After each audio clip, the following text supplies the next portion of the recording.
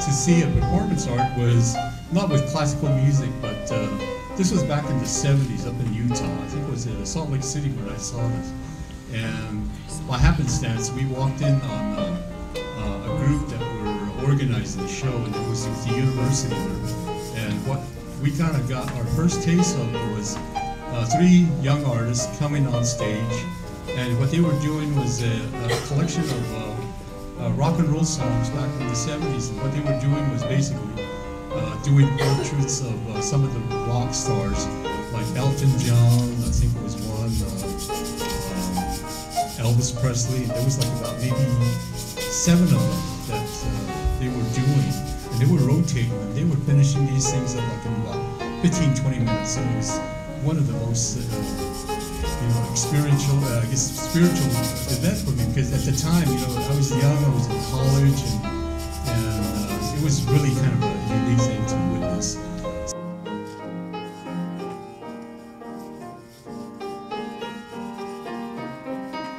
As we go along, I might just go ahead and point to somebody, and maybe they can come up, because I like to, for the audience to come over and actually, experience something that's, very. This setting, it's just, just right. I mean, we got 2 hours to do this, so I'm kind of like, looking, and in between there, if I need a breather, I'll just point to somebody, and you got 10-15 seconds to do something.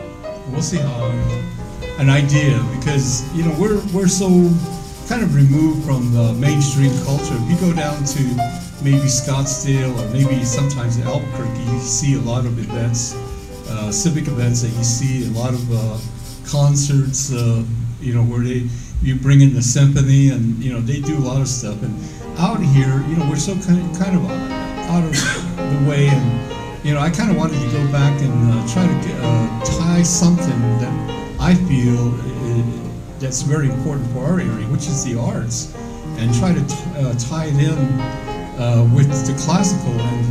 And the reason why I kind of was looking at Mozart, because when I was in college, I had a grad student that I was sharing a studio with, and I don't know what his problem was, but every time I came in, he had all sorts of classical music going, and it was really hard to work with this person. But after a while, he kind of got to grow on me, and I started appreciating the music. And after a while, I got to the point where I was almost painting like this guy. So I had to ask my professor if I could, get my own studio. And so they got me away from it. I ended up working on my thesis the way I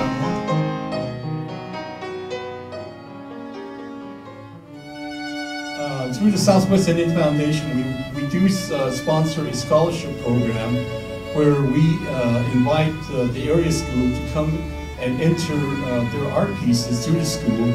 If you got children who are at least school age, please invite them to come or have their schools come and participate in our art show. And we do have, like I said, $25,000 that we award.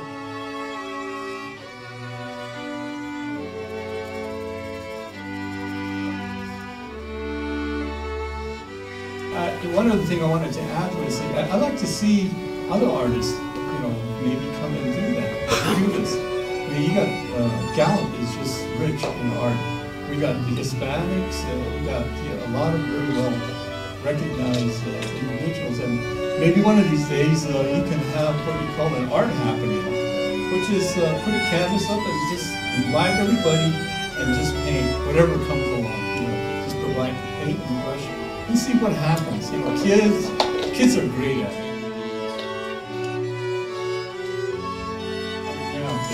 Like I was mentioning, I wanted to tie something in with the area that we live in, with how much there is an appreciation for the arts, and because I have this real strong connection with the performing arts, and I'm a real strong advocate of the performing arts as well.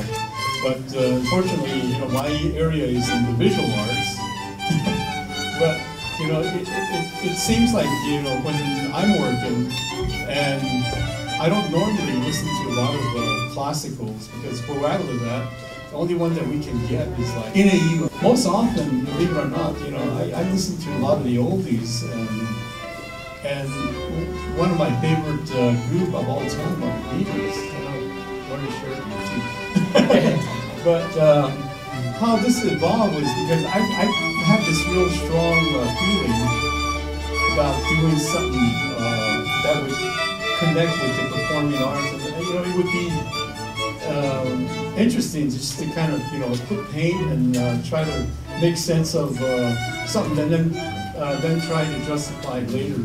And I thought in the area that we live in, we really need to open up our minds, expand beyond what we are capable of. And a lot of times, if you've ever seen the Sistine Chapel, a lot of people look at the Sistine Chapel as one of the greatest paintings on the ceiling, but when you really analyze and look at it, it's just a billboard.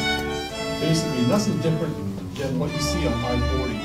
But back when it was done, a lot of the people that lived in the area where the church is, the Sistine Chapel, you know, there were a lot of illiterate people, and the only well-read people was in the clergy. So what do you do to bring in the masses? You do it through the arts. You create icons, you create whatever visual images that you think can stir the masses. And that was kind of what my thinking was when I came over.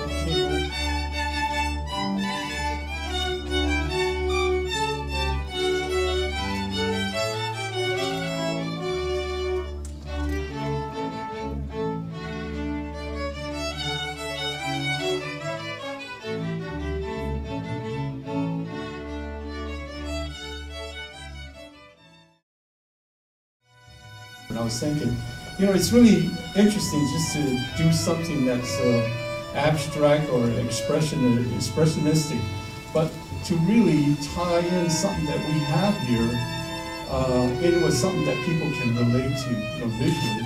And the only way I could think of was do it in the manner that I've done, which is taking the icon of Mozart and try to do something with it, so that an average person just walking down the street looking at it, you know, can say, okay, a conductor or a musician or somebody that is knowledgeable in the arts.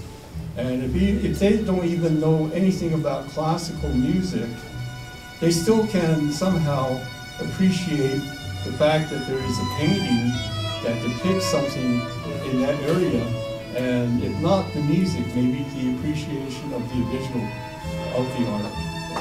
So that was kind of my thinking when I did this.